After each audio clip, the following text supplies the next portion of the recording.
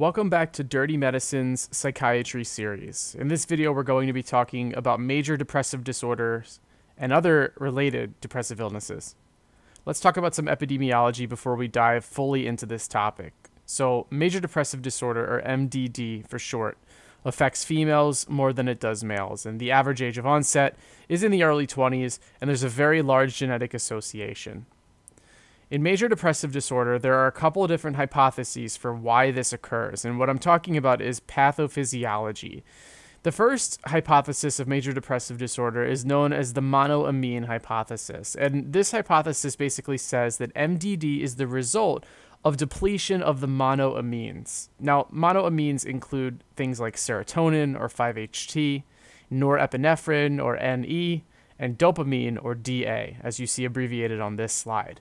And the reason that this hypothesis has such strong evidence is because when you give somebody a drug that increases any of these monoamines, such as your selective serotonin reuptake inhibitors, or SSRIs, your serotonin and norepinephrine reuptake inhibitors, or SNRIs, your TCAs or your MAOIs, any of those medications that I just named all increase the monoamines. So if you give a drug that increases monoamines to a patient and suddenly their depressive symptoms get better, then we have a hypothesis that this is because depression or major depressive disorder is due to the depletion of those monoamines. And again, those include serotonin, norepinephrine, and dopamine.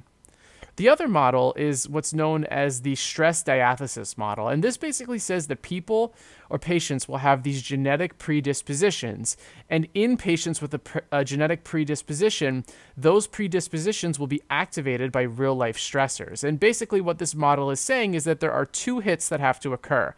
The first is a genetic vulnerability. So you're born with genes that just, make you more likely to get major depressive disorder. And then there's an environmental hit where, let's say that you start college and for the first time in your life, you're completely stressed out and overwhelmed and you're not sleeping and your diet has changed and you're not around your normal support network. Well, that environmental stressor will act as the agent that basically puts these patients over the top in those that have a genetic predisposition. So that's the stress diathesis model.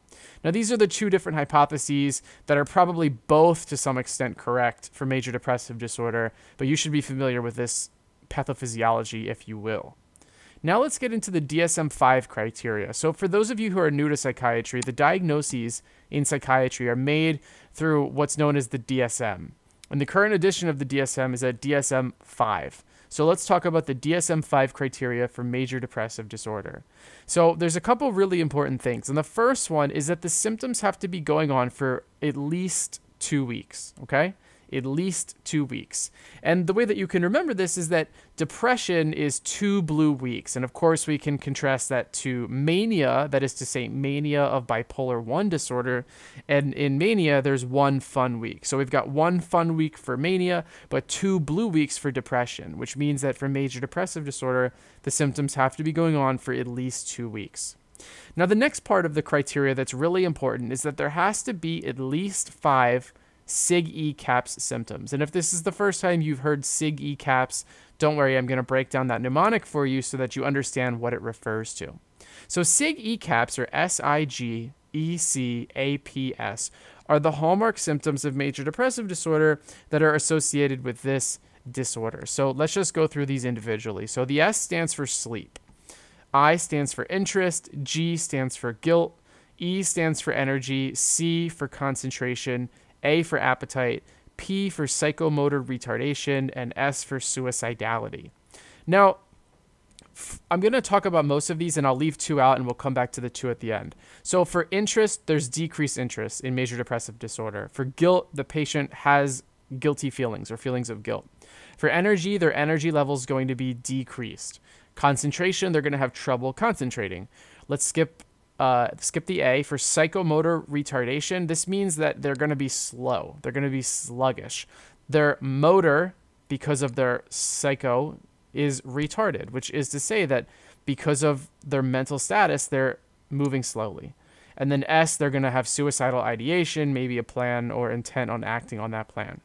Now, I skipped sleep and I skipped appetite. And the reason that I left these 2 symptoms for the end here is because these can vary in different presentations of major depressive disorder. So in what's known as typical or melancholic depression, there's decreased sleep, so the patient has insomnia, and there's decreased appetite, so they don't eat as much and they don't sleep as much. That's typical or melancholic depression. But there's another type of depression where they actually sleep too much and they eat more, and this is known as atypical depression. So typical versus atypical depression really is differentiated by either sleeping too much versus too little, and eating too much versus too little. Okay, so sleep and appetite will differentiate typical from atypical major depressive disorder. So keep that in mind. It's really important. But to summarize the DSM-5 criteria, 2 blue weeks, so at least 5 SIG-ECAP symptoms for at least 2 weeks. That's major depressive disorder. Now, since we're talking about depression, there are other depressive illnesses that oftentimes get lumped in with major depressive disorder, but aren't actually major depressive disorder per se. And now we're going to talk about those other types of depression. So recall that you can have depression in your patients with bipolar disorder. So whether they have bipolar 1, where they've had a manic or psychotic episode related to their bipolar symptoms, they still go through phases of depression in their lifetime. Same for bipolar 2. Whether they're hypomanic or not, they're going to have times of their life where they just seem depressed. And if you look at them, you would never be able to differentiate whether their depression is major depressive disorder or whether their depression is bipolar depression, because all you're seeing in front of you are SIG-ECAP symptoms. Dysthymia is basically at least 2 years of SIG-ECAP symptoms, but less than 5 of them. So recall that in major depressive disorder, you have to have at least 5 SIG-ECAP symptoms. But if you never make it to that threshold and it goes on for at least 2 years, you have dysthymia. So this is a little bit of depression, not yet major depression because you don't have 5 SIG-ECAP symptoms, but it goes on for a very long time, and it's at least 2 years. A depressive episode is less than 2 weeks of SIG-ECAP symptoms. It really doesn't matter how many you have. As long as you have some elements of the SIG-ECAP symptoms and the patient feels depressed, it's just a depressive episode. We've got substance-induced, so the big one is stimulant withdrawal. So things like cocaine or PCP or methamphetamine, anything that's activating or sympathomimetic, when you withdraw from it, you'll feel depressed. So as a principle, whatever the intoxication state is like for a drug, the withdrawal state is the opposite. So imagine a stimulant. It really ramps you up, gives you a lot of energy, makes you do things, talk really fast, feel like you're on top of the world. If that's what it's like to be intoxicated on a stimulant, then what do you think it's like when you withdraw from a stimulant? Well, the opposite of that is depression. So these patients look depressed, but they're not actually having major depressive disorder. They're just withdrawing from cocaine. Schizoaffective disorder, depressed type, remember that these patients are only going to be depressed when they're psychotic, but they can still be psychotic and not be depressed. And that should be differentiated from major depressive disorder with psychotic features, in which the patient can have psychotic episodes, but only when they're depressed. And of course, they'll have times where they're depressed, but not be psychotic. So I've highlighted all of that information really quickly in blue text here, but this is the differential, if you will, for major depressive disorder. Now let's transition and talk about the treatment for depression. So as a principle, an overview, if you will, the treatment is going to consist of some combination of these medications. So you've got your SSRIs, your SNRIs, the atypical antidepressants, your TCAs, or your monoamine oxidase inhibitors.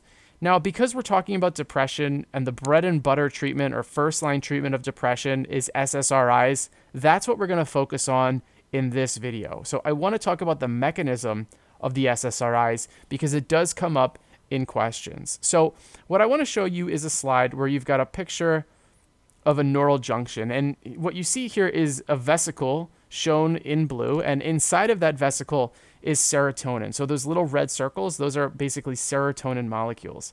And what happens is that the vesicle is going to move toward the end, and it's going to dump that serotonin into the junction.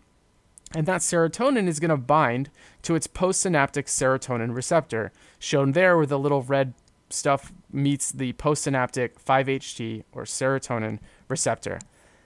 Now, how SSRIs work is that in order for this process to stop, the serotonin has to be re-uptaken back into the presynaptic neuron. So what you see here is reuptake. There's a serotonin reuptake channel, and that serotonin that's now in the synapse is going to move through that channel back into the presynaptic neuron, where it can be packaged back into vesicles and the process can continue.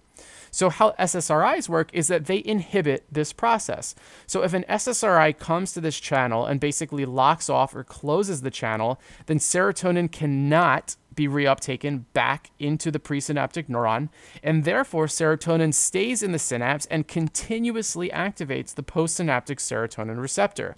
So when it's doing that, it's exerting the effect of serotonin. And one of the effects of serotonin is to help the symptoms of depression. So to summarize, SSRIs block the reuptake of serotonin, therefore keeping serotonin in the synapse, therefore continuously stimulating the postsynaptic serotonin receptor and preventing it from being reuptaken back into the presynaptic neuron. So that's how SSRIs work. And if you introduced an SNRI, or a serotonin norepinephrine reuptake inhibitor, it would work the same way. It would just act on both the serotonin reuptake channel and the norepinephrine reuptake channel. So this is a brief glimpse into the pharmacology of how these agents work and how they treat depression. But that's it for this video. So just to summarize, we've talked about major depressive disorder. We've talked about the differential of major depression. We've talked about the treatment for depression, and we've also touched a little bit on epidemiology and the pathophysiology or hypotheses of why depression occurs.